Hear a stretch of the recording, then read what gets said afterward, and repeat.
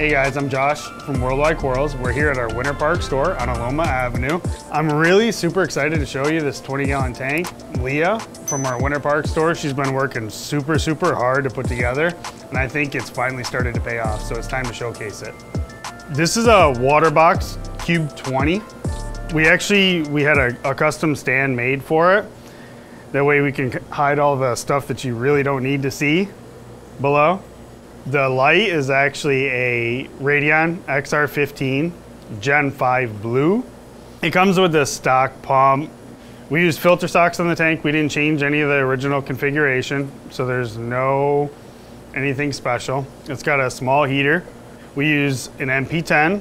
So it's set on right around 25 or 30% on a short pulse, which is the blue setting. Obviously, we keep it really subtle because there's things like Ghanies and Mycedium and Fungia. They really don't need anything high flow. You can tell pretty much everything is super happy with that. I mean, everything from the leathers to the Gonioporas and the Alveoporas, even the Fungia in the sand bed, they're just moving around at a very subtle movement. I think the animal selection is awesome. You know, it's hard. A lot of people have questions about what do you put in a 20-gallon tank, and this is a really relatable example. The clownfish, I believe they're from Pro Aquatics, so they're going to be considered extreme bullet holes. There's Banggai cardinals. There's a female blue flasher wrasse. There's, what did we say? There's a paracleaner shrimp. There's a harlequin shrimp. There's a purple coral banded shrimp. There's a Priolepsis goby or a circus goby, which is probably one of the coolest fish in the tank. Kind of hangs out underneath that ledge, upside down, by the Miami Vice zoanthids. There is a blue striped pipefish, which is also an absolute top favorite in my book. Oh, a Randall's goby with a pistol shrimp. When you think about an entry-level hobbyist, we talk about things like simplicity and ease of use. I think they kind of nailed it when they came out with this, what I call a integrated sump design, which just means that you don't have any plumbing going down to a sump, and you don't have to make that choice when you're trying to buy the tank. You don't have to worry about it overflowing onto your floor or whatever. This literally just goes through these little holes on the back into the sock compartment and makes its way across the back, you know, where you can hide your other types of filtration, like some people do live rock, some people do those bio blocks. Whatever the case, this back compartment is open for that use. And then your pump chamber, which is where you would put your top off. So you can kind of hide everything behind that dark back glass, and you don't have to see it inside of the tank. Literally looking from the front, the only thing in here that you can see is the power head. And because we chose that Vortec power head, even the wires are on the outside, so you don't even see that from inside of the display tank. Actually, you know, another nice thing, like I'd mentioned, you hide all the ugly stuff underneath the stand. You don't even have to have a stand. This can be sitting on a countertop somewhere, provided it supports it. But all your dosing supplies, your top off reservoir can go underneath the stand, and you don't have to worry about there being a sump in its way.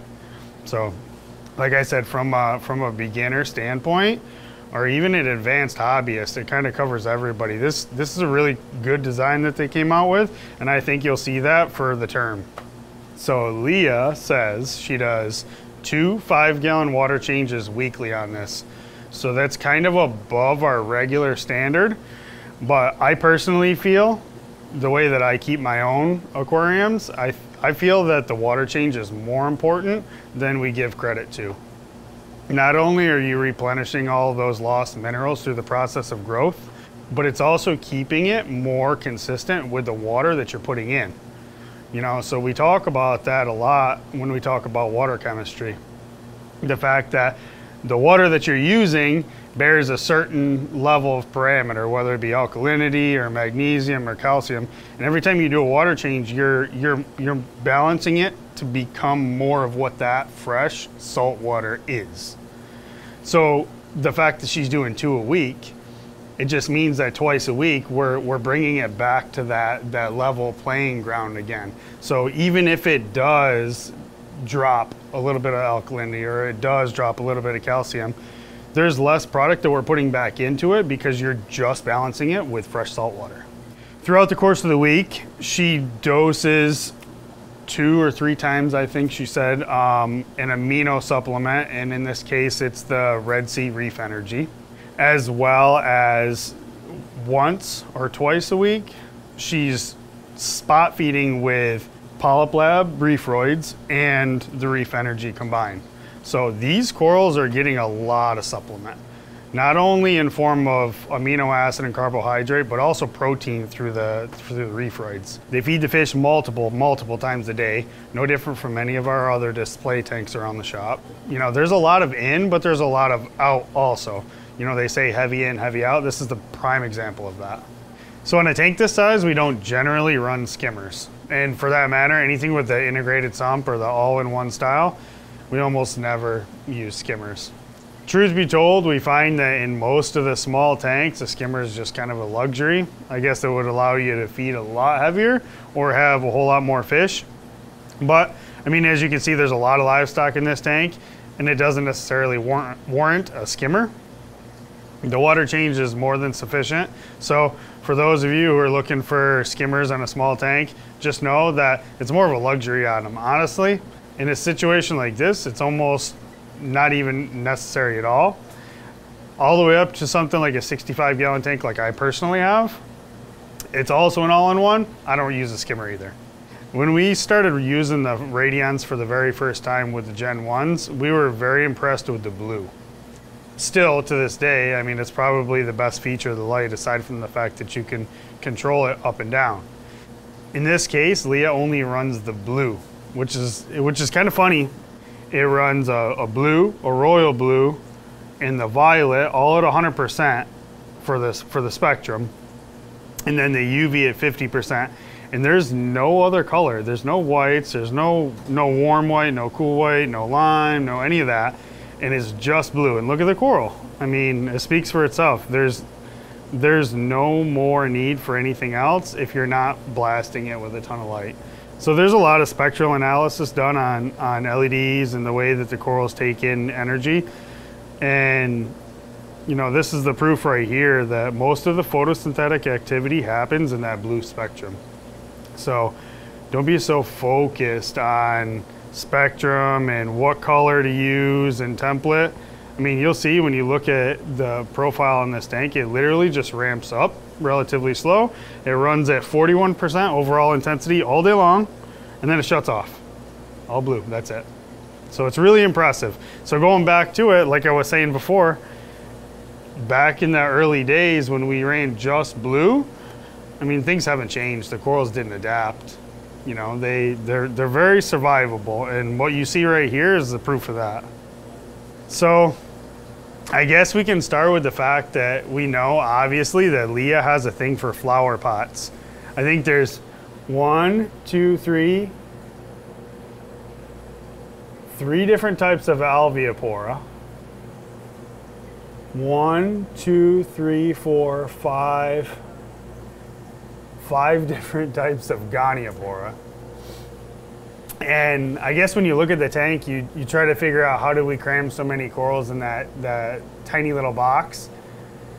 Well, she did it right. If you look at this right-hand side rock, just beneath the power head, they're really shallow, so the power head goes over top of them. It's all zoanthids. There's, I don't even know how many different types, and some really cool ones too, like the Miami Vice, the Otter Chaos, the Yodas, the Grandmaster Cracks, the Tasers. I mean, she's got really good choice. But they're all grouped together. And while that's going to pose a problem later on down the road, it's just going to take a little bit of care and grooming, so to speak. She's got Pectinia at the top. The Pectinia at the top has huge stinger tentacles. But when they reach up like this, there's nothing for them to reach to because it's at the top of the tank. The leather is tucked away to the back, so if it's big and it shades out everything, you can look right below it. There's nothing but a shadow on a sand bed. There's the Symphilia in the back, which they like that nice low light. She's got star polyps on the back wall, It's not gonna grow all over all the other coral. There's, on the left-hand side, there's Ricordias of multiple varieties. Trachea on the sand bed. 1, 2, 3, 4, 5 different types of fungia. Cyphastrea in the lowest light. You've got a rainbow chalice tucked in all the way in the back beneath the button scoli and the three Australian scolies. There's a Duncan in the middle. There's an Alvipora on the left, and right in the middle there's a rainbow blasto tucked. And he's not at all irritated by that Alvipora. 2 different rock flower anemones, a Favia in the bottom where it can't sting nobody. So placement is everything here. I mean, there's no way you can get that many coral in this little tank without putting them in the right spot. And to boot, check this out, this is icing on the cake. The very top, there's 1, 2, 3, 4 acros, 5 with the best color ever. That's why I say this is impressive. This is a 9.5 out of 10. Before we mounted any corals in this tank, I believe it was started six months ago, and we used Chandler's rock structure. So you can see it's got that cool negative space vibe to it, and it was built for a 20-gallon tank. I think it fits it perfect. I don't know, what do you think? I think the biggest takeaway for me is that there's no one way to do anything. We talked about a couple oddities. 1, she runs only blue light. 2, there's no skimmer. She's doing 2 times a week water changing. She's feeding more than probably most people with a 20-gallon tank. There's more coral in a 20 by 20 square than there is at any reef in the world, I would guess. Yeah, in the wild, you see these big, massive colonies all overlapping each other. In one rock outcropping, it's just a few individual types. It's not hundreds. If I was to guess, I'm gonna say there's probably 70 different corals in this tank. You're not gonna find that in the wild. So, and they're from all over the world. There's Indonesia, there's Australia, different parts of Indonesia, different parts of Australia. There's Caribbean stuff in here. I mean, some of these corals, like the Space Invader Pectinia, have been around in the hobby for almost 30 years. So it's pretty impressive. There's no one way to do things. And you just gotta understand exactly what impacts you're making and what they show you when you do them. Because you wouldn't otherwise know to put a blasto in between a Duncan and an Alvipora unless you were actually seeing whether or not it was irritated by it. So that's trial and error. So there's never definitively listen to anybody say you can't do something or that you have to do something. Try it, just know what the consequences are. I really hope you guys enjoy the tank as much as I do. It's a true testament to the care and love that she puts into the tank. Definitely feel free to leave any questions in the comment section below. Make sure that you like and subscribe to our channel because we really appreciate your following.